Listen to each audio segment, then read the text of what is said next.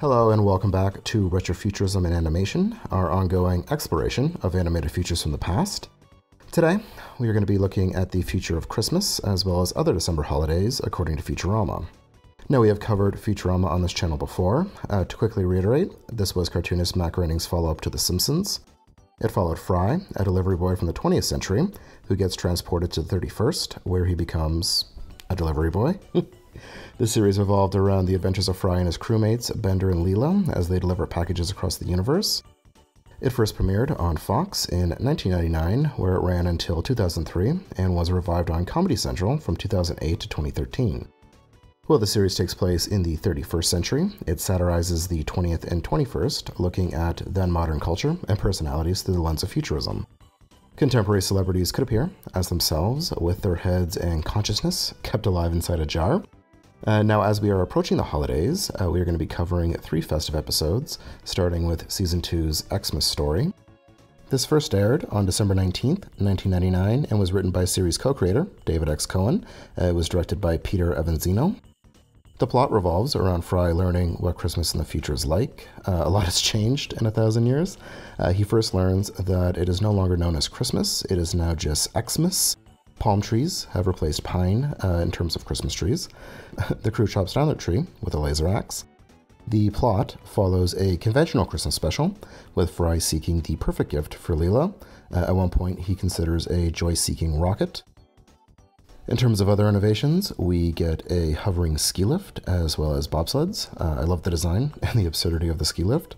The trees on the ski hill are also controlled by voice, so you can say trees up or trees down. At one point, it parodies the famous Harold Lloyd scene from Safety First, only with a digital clock. We also get throwaway lines or gags that inform the chronology. Bender receives a Christmas card from his mother. Fry is thankful that they still have snow and that global warming never happened, which we no longer call it that. Today it's climate change. Leela tells him it did happen, but that nuclear winter balanced things out, which is horrifying. Still, the most blatant development is that Santa has been replaced by Killer Robot, voiced here by John Goodman. The Santabot was designed by Mom's Friendly Robot Company in 2801 as a way to distinguish naughty and nice children, though a programming error turned him into a killing machine. He hunts anyone who has been caught outside after sundown. Santa will return 2 years later in Season 4's A Tale of Two Santas. This aired on December 23rd, 2001, and expanded upon the holiday lore. In this episode, the crew was tasked with delivering children's letters to Santa, with a spin that rather than asking for gifts, they ask him not to come. One kid actually asked for a coffin for his grandfather, who Santa killed the previous year. Santa's workshop is located on the North Pole of Neptune. It is a destitute community, with the indigenous species enslaved as elves. Wanting to return Christmas to its warm, sentimental past, the crew attempts to defeat Santa with a logical paradox. They paint his actions as naughty, and if he is to destroy all those who have been naughty, he must destroy himself. This fails, but fleeing the fuel from their ship melts the snow around the pursuing Santa, freezing him in place. This leads to Bender becoming Santa. The rest of the episode deals with his shortcomings before he teams up with the other Santa. And yeah, it's actually pretty light on innovations. We learn that the state executes robots by electromagnetic energy. The polar bear plunge is also referenced. For those unfamiliar, this is when people dive into freezing water, basically. It's done here in Canada on New Year's Day. In the future, rather than dive into freezing cold water, people dive into ammonia. We also get the first appearance by Kwanzaa, voiced by Coolio, which is really great. It plays up the fact that many don't know or understand what Kwanzaa is. I certainly didn't when this first aired.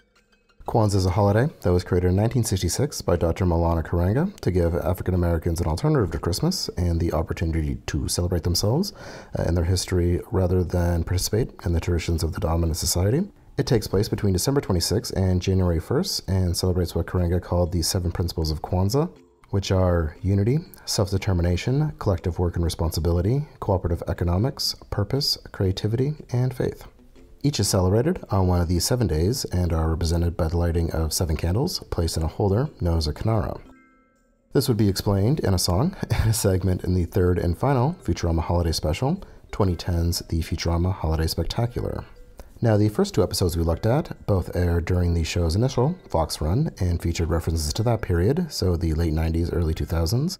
Jumping ahead to its Comedy Central run, we get updated references, the most notable being that Dick Cheney appears as Nixon's vice president. It's structured like a Simpsons Trios of Horror, or Futurama's own anthology of interest, so 3 different segments. Its Xmas segment features the crew searching for a real pine tree, which has been extinct for hundreds of years. There's nothing really new and exciting in this in terms of innovations. The next segment features Robonica, a play off of Hanukkah. One of the Robonica traditions is fembots wrestling in oil for 6.5 weeks. Unfortunately, there's only enough oil for 4.5 weeks, as Earth's petroleum reserves have been exhausted, so the crew drills to the planet's core, things go wrong, and all but Bender perish. 500 million years pass, Bender returns to discover that the bots are still wrestling, which he calls a Robonica miracle. And the third is the aforementioned Kwanzaa segment. This followed the crew as they search for beeswax to make the Kwanzaa candles. This brings them back to the hive that was featured in the episode The Sting. The bees are struggling to create wax, though, due to parasites. Hermes teaches the bees about Kwanzaa, which kills the parasites and unites them against the crew. And the segment ends with the bees celebrating Kwanzaa with their candles made from the crew. All 3 of these segments obviously have heavy environmental themes. Al Gore, who was once the poster child for climate change, even makes an appearance. They are non-canonical, though Futurama doesn't really have one canon, at least for the period between 1999 and Fry's arriving in the future. I've been wanting to cover Futurama for a while here, but tracking the quote-unquote predictions of the whole series was a pretty daunting task, so hopefully you have enjoyed this festive trip into that world. If you haven't seen it, check out our video on the Futurism of The Simpsons, which includes the fantastic Holidays of Future Past, as well as the crossover with Futurama. It's very similar in tone.